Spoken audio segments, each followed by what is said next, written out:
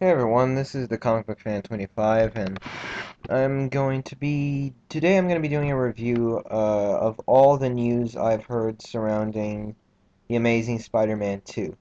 So sit back, relax, and enjoy.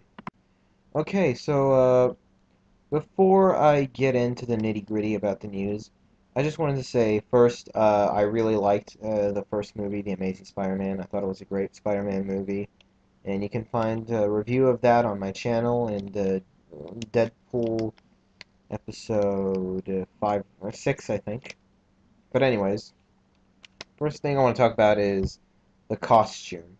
Now, the costume was one of the first news I got about it, and to be honest, it looks very similar to the Raimi Spider-Man costume, and also looks just basically like the old Spider-Man costume. Though it does remind me a bit of Mark Bagley's Ultimate Spider-Man illustrations, the costume. And Mark Webb did say he'd be giving bigger eyes and more, as he put it, gnarly web shooters. As I see it right now, it looks okay, I guess. I really hope that it can still, stand on its own. But overall, it looks cool. It's nice, I guess, to be getting back to the classics.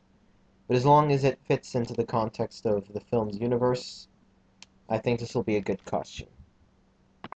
Okay, so the other thing I want to talk about is Harry Osborn. And the actor from Chronicle, David Dehan, I'm probably pronouncing that wrong, he's going to be portraying Harry Osborn. And I think he's going to be a great Harry Osborn because he has that antagonistic feel to him. And I think he can play up jealousy very well. And I liked him in Chronicle, yeah. And I will miss James Franco as Harry Osborn, but this is, new movies, new trilogy, new everything. So, I think I'll be enjoying this Harry Osborn. And that's about as much as I have to say on the matter. Now, here's what I really wanted to talk about. It's the new Mary Jane, who's going to be portrayed by Shailene Woodley, who was from The Descendants. I really liked her in that movie.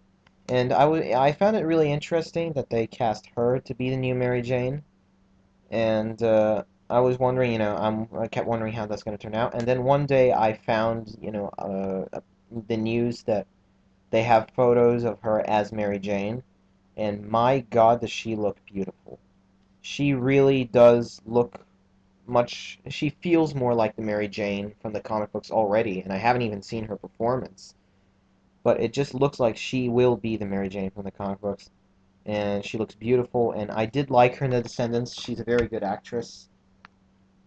And I think she's gonna really pull off that girl next door, that's all sexy and fun and is the girl that Peter just really down falls in love with. And yeah, I think she looks wonderful. And a lot of people have been saying they don't really like her because they don't think she really looks hot enough. And I just don't like that. That's quite shallow. I really think that she is going to portray Mary Jane very well, and it'll at least be better than Kirsten Dunst, because I have no problem with Kirsten Dunst as an actress, but her character of Mary Jane in the Raimi trilogy was just so whiny and a far cry from what Mary Jane was in the comic books. And I think this time they really are going to nail her, and they got the right actress. And I didn't even know it was the right actress until I just saw this photo. And, I'm really interested in seeing how this is going to turn out, and I think she's going to be great. And I can't wait to see her. Now, the news that I just got recently was that Chris Cooper is going to be portraying Norman Osborn. And my initial reaction to that was I kind of like it. I think Chris Cooper is a very good actor. I'm not sure, if he'll be a good I'm not sure if he can do Norman Osborn, but I'm pretty sure. I mean, I think he could pull it off. I mean, who knows? He's not. I mean, oh my God, I'm saying that a lot. Green Goblin is obviously not going to be in the movie, and it's just Norman Osborn. So it'll be some nice build up for when he finally does become the Green Goblin, in maybe the third movie. I don't know. But Chris Cooper was not really my first choice for Norman Osborn. I actually didn't really know who to cast as Norman Osborn. It's quite tricky, and I don't know.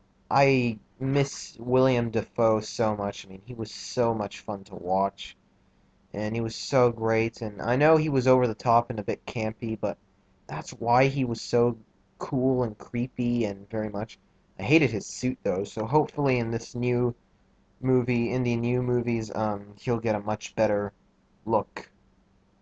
And very interested to see how Chris Cooper and David Dehane's chemistry as father and son will be very good and very antagonistic, like with like with him kind of alienating his son and his son always fighting to get his dad's respect and approval.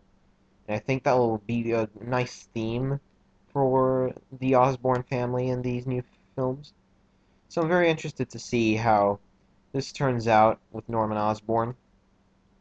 And even just looking at this picture here, I think Chris Cooper will do a great Norman Osborn. He really does have that, like a corrupt corporal mogul kind of look. So I'm really interested in seeing and hope it goes well.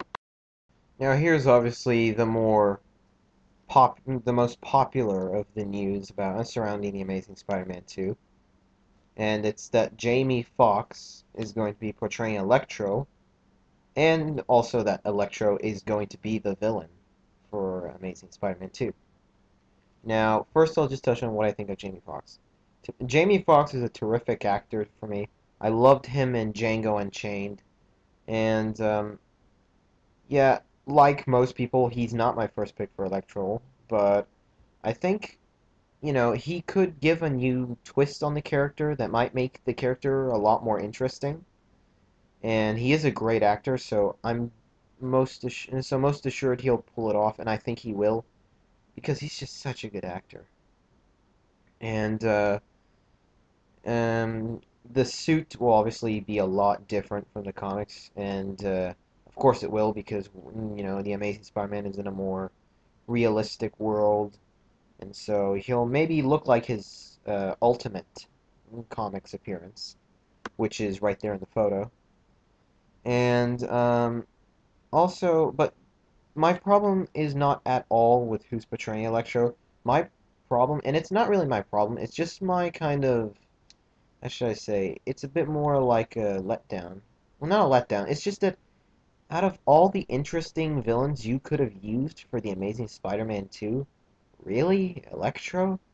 Electro is very popular for being like one of the most uninteresting Spider-Man villains, and though he was portrayed very well in the Spectacular Spider-Man animated series, I'm not sure if he can be a good villain for like an entire film.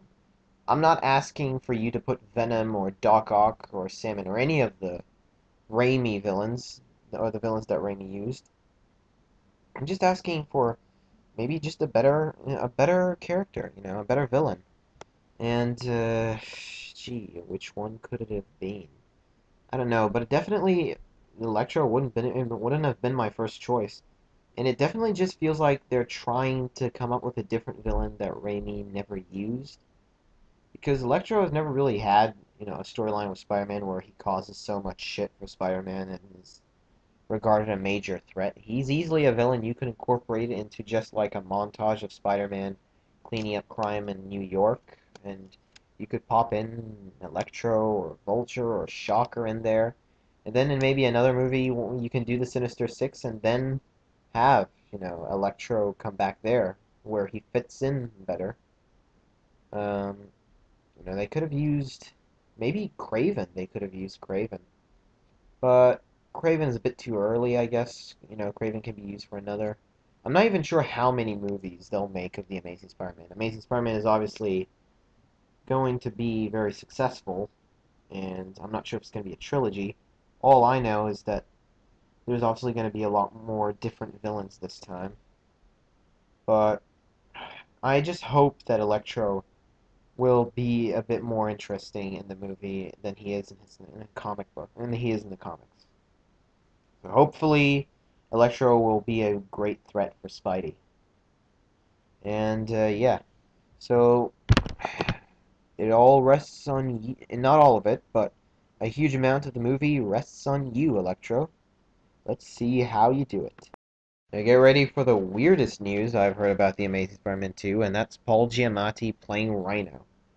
And I'm not even sure if this rumor is true. This is probably false. However, it is true that Paul Giamatti will be in the movie. I don't know who he's playing, but why would it be Rhino all of a sudden? And you'd have to like digitally put his face on Rhino, and the rest would have to be CGI, and then it wouldn't really look that good. And Rhino and Electro in the same movie? I don't know, those two just don't work well together. We honestly should just save these two villains for the Sinister Six, like I said before. And, I don't know. It's really strange.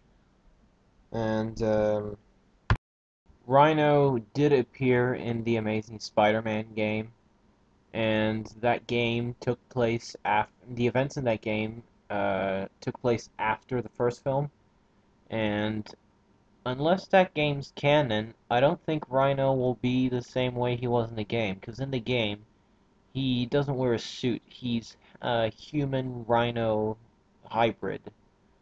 And I don't know if they're going to be following that storyline, from the game. And if they do, Rhino will probably just be in there for like for a first battle with Spider-Man, and then he'll just disappear. And I hope it's only a minor role because I don't want Rhino, and Electro working together or being rivals. Like I don't want them in the same movie per se. But if Rhino's just there, like for one sequence of Spider-Man fighting a bad guy in New York, then that I'll be okay with. But Paul Giamatti's a great actor, and I hope he can pull it off. I bet he will. I still think it's weird to have Rhino in there in the movie. Well, that's really all I have to say about The Amazing Spider-Man 2. These are my thoughts, these are what I think of them, and so far, overall, all the news, I can tell this is going to be maybe a good movie, but I haven't seen a trailer or anything, or even posters, so I'm not really sure what to think of this movie just yet.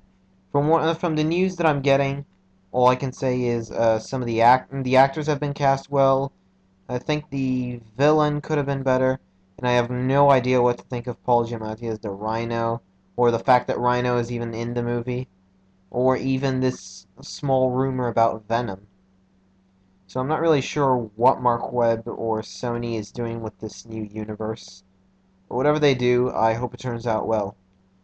So, yeah, thanks for watching my video, guys. Please post a comment, subscribe, and maybe post down on the comment section below what you think of all this news about the Amazing Spider-Man 2. So that's all I have to say, guys. Catch you later.